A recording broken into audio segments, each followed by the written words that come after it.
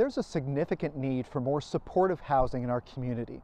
When it comes to our most vulnerable residents, housing that's affordable is only part of the equation. What they really need is housing with on-site supports and staff that can help them with challenges that, left unchecked, can often lead to homelessness. As a caring community, the city is stepping forward to do our part to address this important need. This week, City Council approved the purchase of this property, the former Fairfield Manor Retirement Home in the city's West End. Its design and layout make it ideal for the sort of supportive housing that our community so desperately needs. As for next steps, what we need now is a partnership with the provincial government.